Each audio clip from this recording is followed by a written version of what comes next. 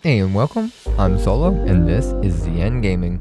In this video, I'll be going over how to stream to Discord with OBS. Before wasting more time, let's jump into it. Okay, so you're looking to stream on Discord, but you don't actually want to stream all your desktop icons and all the other things in your background that might be running, popping up, or you happen to be in a call that maybe is important and you don't want them to see your free background type stuff. In this video, I'm going to be covering how to do that step by step. To do this, we can use a program called OBS. It's free and open source. If you're streaming, you've already probably been using it. In this example, we're going to use OBS to be able to stream it to your Discord. Now you can in OBS just share your desktop as is. If you're in any call, if you join it, for me, I'm just going to go into the playing, and after you're in here, you'll be able to go onto the share your screen.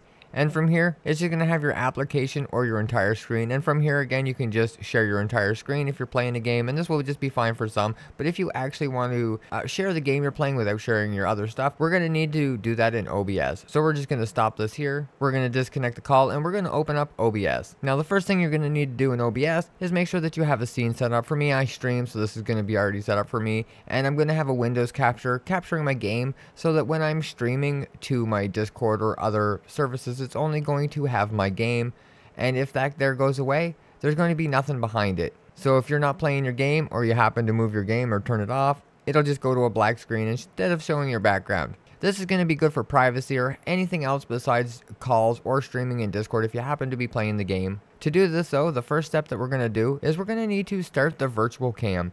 This is very important in OBS, just to click the start virtual cam. Now this is going to make all of your scenes and everything as is a virtual cam. So if you happen to have things like alerts and stuff turned on for let's say YouTube or Twitch, if anything happens, they are still going to work on your stream inside of Discord. If you want to stream to Discord, Twitch, and YouTube at the same time, it's very possible. All you'll need to do is turn on the virtual cam, and when we go back over here, we'll just click here, join the call. When we share our screen, we're going to be able to go over to devices, and it's going to show the OBS virtual cam, and when we click share, it's going to show us here what we're sharing. And as you can see, it's going to be the game. And if I go over here and close the game, it's just going to show my webcam, which is behind my game. And that's it. It's not going to show my desktop. I think this here is a good option if you happen to want a private stream, or if you don't want the things in your background, your notifications and other things popping up while you're streaming to Discord. But that's as easy as it is, and you'll be able to make any changes in here as you want.